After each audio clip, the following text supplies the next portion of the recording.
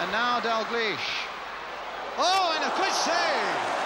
What a lovely piece of football.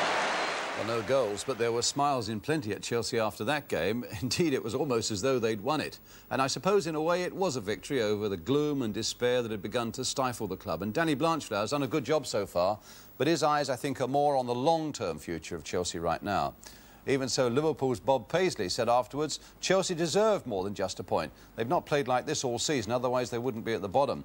We had a bit of luck and were fortunate to be level at half-time. And indeed, Liverpool were fortunate to be level at half-time. When you look again how close Chelsea came to taking the lead.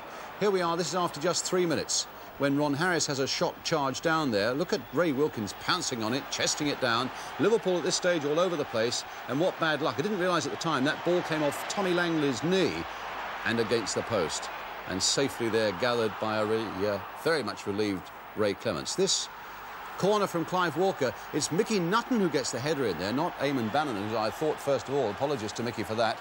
And then Gary Stanley gets that one charged away.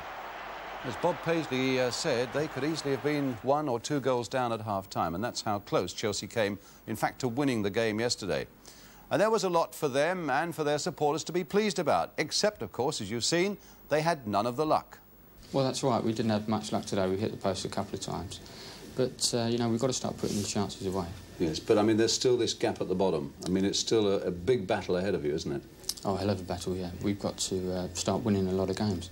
And today I thought we were very unlucky not to start this run of winning games. But at least we've not lost. You know, we can't afford to lose any more games. Do you feel it's a forlorn hope for Chelsea, or do you think there is? I mean, you say we haven't got to lose any more games. I mean, that's really unrealistic, isn't it, to be honest? No, I think it's quite realistic. I think we can't afford to lose any games. Like, the Wolves are doing quite well. I don't know how they got on today, but they keep pulling away from us. And we've got to get up into that 4th spot. We can't afford to stay 2nd or 3rd, which at the moment it looks very much as if we are going to do. So we've got to start winning and picking up a lot of points. Would this be the best performance since Danny Blanchflower joined you, do you think? I think so, yes. Yeah, I think the crowd helped us as well. You know, the crowd was very good.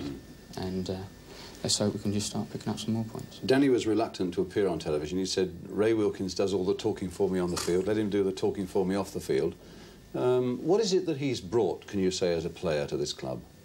I think he doesn't fear anybody. He doesn't let any of that come into the dressing room. He thinks every team that comes here we're going to beat. And I think eventually it starts to rub off on a few players. And I think it's a great attitude. If we lose, he says you learn something. But he's never dull in his face. He's always smiling. And I think he's done very, very well. I think he must be smiling about his goalkeeper today. I think so, yes. Tell me what you felt about his first performance for Chelsea. Well, as I said earlier on, I think his demand in 18-yard box was fantastic. And I think just lately we've not quite had that. And he was pushing our defence forward, which gave him a lot of room in the 18-yard box. And I thought we played a very good game. Well, what about this new goalkeeper, Petar Borota from Yugoslavia? I think he could well become one of the big characters in London football on this showing. He does speak a little English, and although you may find some of it a little hard to understand, we thought nonetheless you'd like to hear what he has to say. Were you nervous before today's game? No, I'm a professional. I have played a 500 match in Yugoslavia. Yes, I played 10 years. But it's still a big match here for you in front of a big crowd. I play any big match. Is it very different playing as a goalkeeper in England from Yugoslavia? Yes, very different. In English football, very strong. Many shoot, many kick, and very quick football. Yes. And strong, no better for goalkeeper.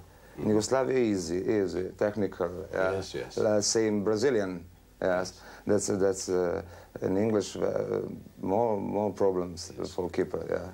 That really was a point won then for Chelsea rather than one lost. And when you look at the bottom of the First Division now, with Birmingham, Queen's Park Rangers, Wolves and Derby all losing yesterday, it's interesting. And as Danny Blanchflower pointed out, Queen's Park Rangers, Wolves, Middlesbrough and Derby have all yet to play Chelsea at Stamford Bridge. And if Chelsea can just find somebody to knock in a goal or two, well, on yesterday's encouraging showing, they must still be in with a very good chance of staying up.